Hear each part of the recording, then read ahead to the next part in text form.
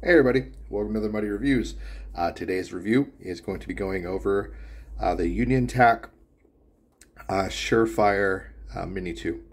So I've actually had this for about 5 months now, and I'm just now getting around to reviewing it. Actually, I got it in and then completely forgot to review it. I've talked about it a few times, and you've seen it probably on and off on my AK build. It's just been kind of just ambiguously there in the background and on the gun, but I never did a video or review on it, and I just kind of decided to hold off until I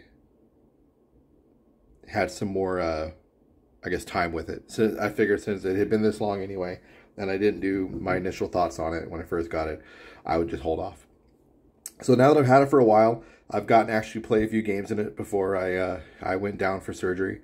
And now that I've mounted it on multiple weapons and got to mess around with it, I can give you a much more comprehensive thought on it.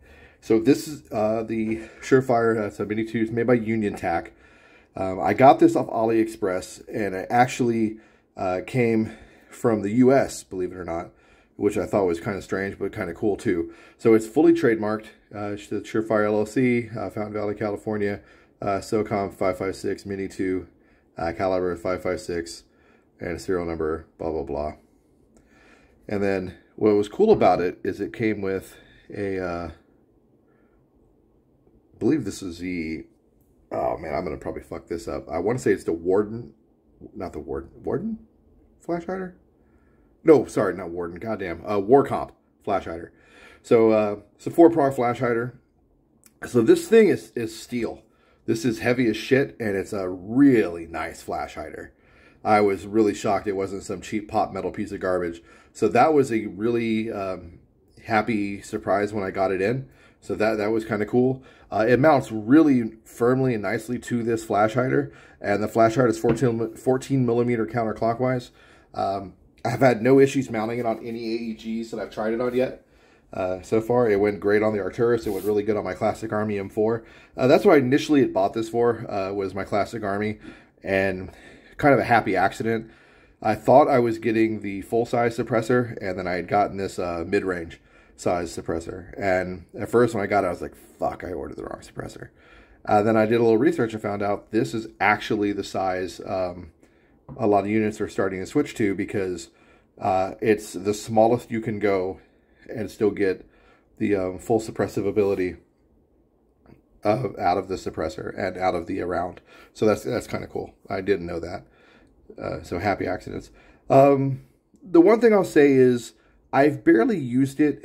It really mostly just LARPing around the yard of the house, because like I've talked about in other videos, I've had a surgical procedure done, and I can't get out in airsoft. I'm still recovering and I'm not cleared.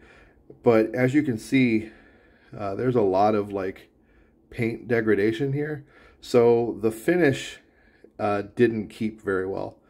And I mean, it's not that big a deal, but this didn't take a lot to wear off. So that's a definite downer, I guess, or just a kind of like, oh, that sucks. But I mean, it's not like it's not that big a deal. If I really, really wanted to, I'll just take a fucking blowtorch this thing and kind of just singe the front of it to make it look like it's had some real rounds through it. I mean, that's always a solution. Or just take some paint and just paint it. I mean, there's different things. But it just is, the finish did come off rather quickly and surprisingly fast and easy. It didn't take a whole lot for this to start wearing, and that was kind of a bummer. Mounting wise though, it does mount firmly. I mean, you can hear it.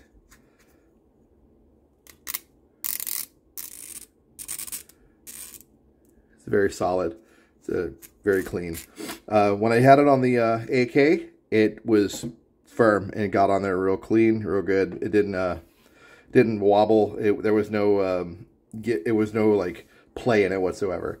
It mounts to the flash hider just very, very solidly, and that's a bonus. I've had other suppressors that just have a lot of play in them. They just kind of wobble. This one doesn't. So I would definitely buy another one of these even knowing that the finish is going to be kind of wonky. I would hope that that's something that they fix later and maybe do a more robust finish. But that's to be seen. I do plan on getting a black one in the full size, or possibly even another FDE in the full size for an M4 build.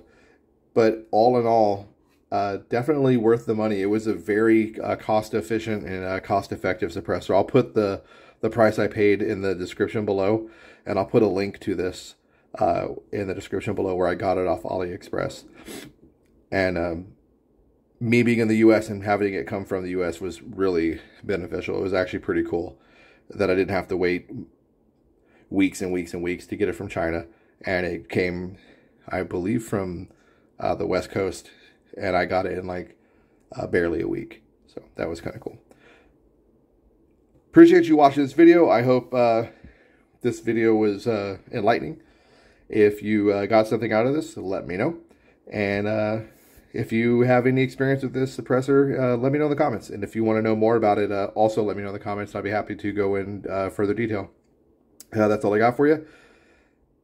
Take care, guys. Have a good one.